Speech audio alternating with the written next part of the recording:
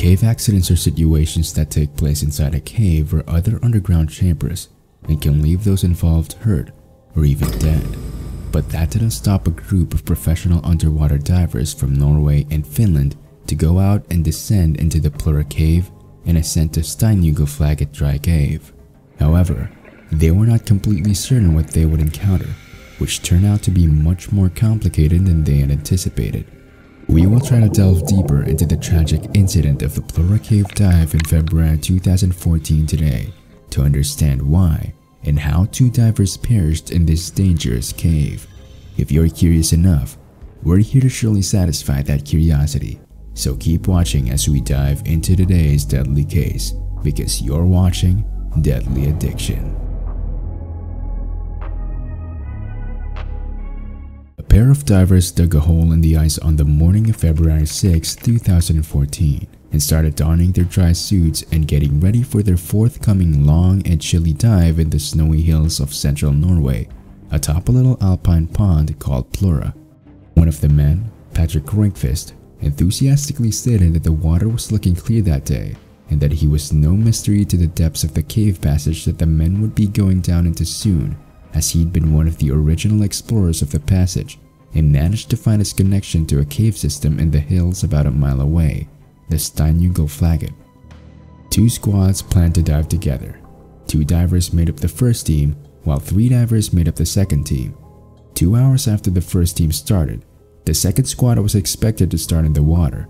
On that particular day, Patrick had planned to record the entire connecting stretch. Even though it would be Jari Hodarinen's first time diving into the passage, he was a very experienced cave diver.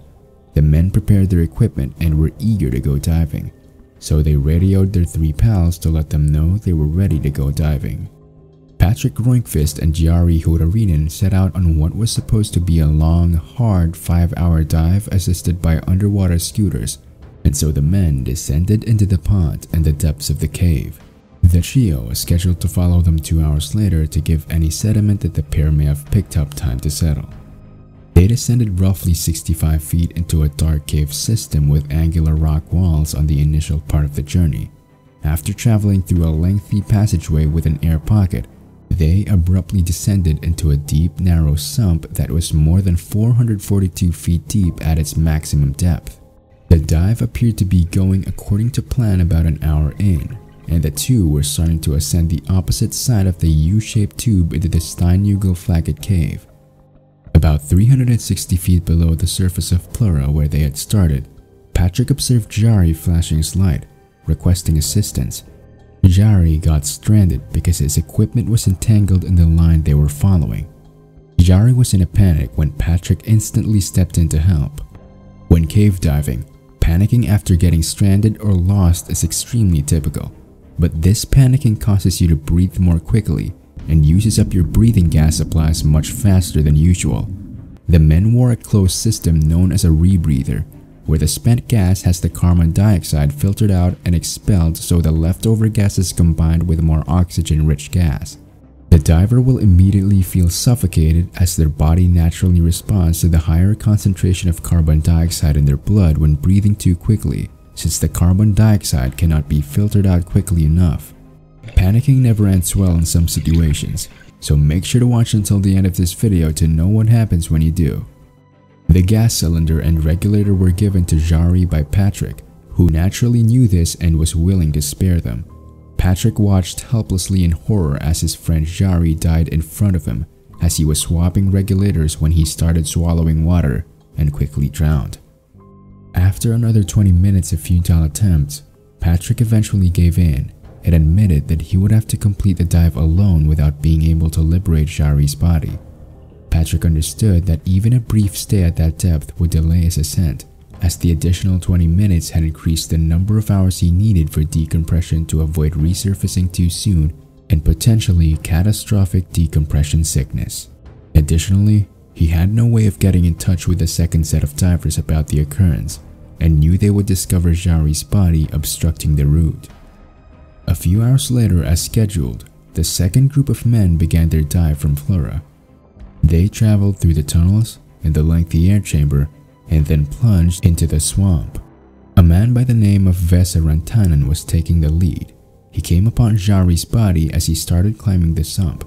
He later recalled how a strange beeping sound had penetrated the total silence of the cave.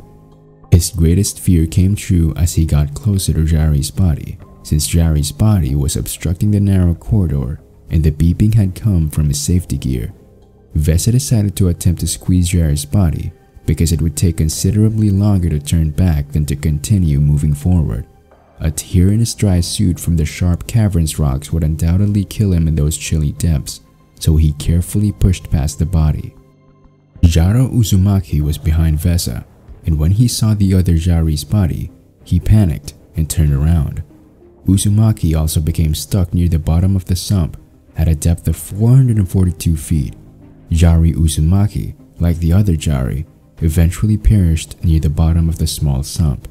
The final diver, Kai Kankanen, was also one of the first cavers to explore the cave system and had ties to Steinugleflaget, tried to help but was ultimately unsuccessful. Having decided to return the way they had come, Kai ultimately surfaced back at Plura after an 11-hour dive, though it had been so long since he had started the dive that he had to take a break through the refrozen ice from below.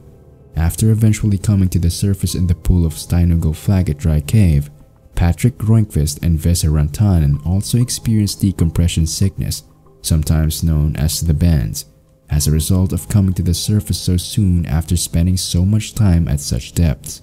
When the police were informed, they understood that if they had any hope of finding the bodies, they would need to hire experienced divers.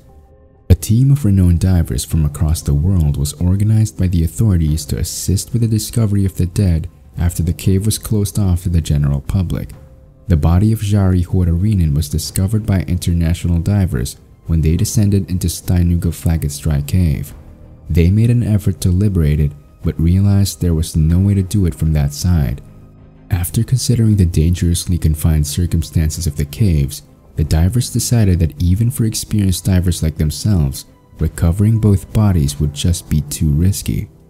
After hearing this news, the remaining divers and their diving community friends were devastated and decided that if the authorities and international divers would not retrieve their friends' bodies from the cave, they owed it to their friends to return and, if necessary, illegally retrieve the bodies.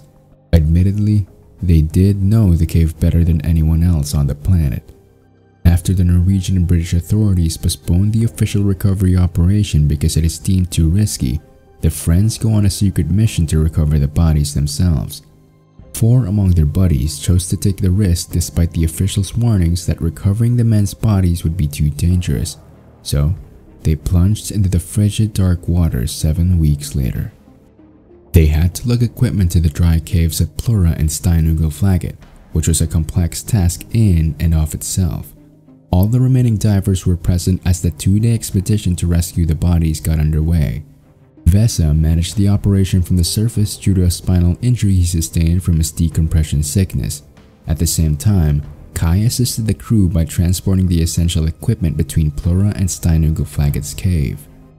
Sami Pakarinen, the third member of the trio that had discovered the connecting pattern with Patrick and Kai, was one of the recovery divers as well. The operation was ultimately successful, but he nearly perished when the cave collapsed during it, and he was nearly crushed by a large falling boulder that he recorded on camera. Even though the operation was illegal, none of the people involved were held accountable once they informed the police that they had found the bodies. Later, Patrick Groenquist's co-workers at the fire station where he works in nominated him to be awarded a first-class medal of the Finnish White Rose for his bravery. The cave system was made accessible to the public, and although both Jari's bodies were eventually found, some of their equipment is still there in the sump, as a warning to anybody who would venture into its icy depths. We send out all our love for the divers' families, and may they rest in peace. How about you? How far would you go to save your friends? Leave a comment below about your experiences, give this video a thumbs up, click the notification bell for more informative videos, and also subscribe to our channel. Thank you all for watching, and don't forget to appreciate time with your loved ones, for you don't know what will happen tomorrow. Okay? Stay safe, everyone.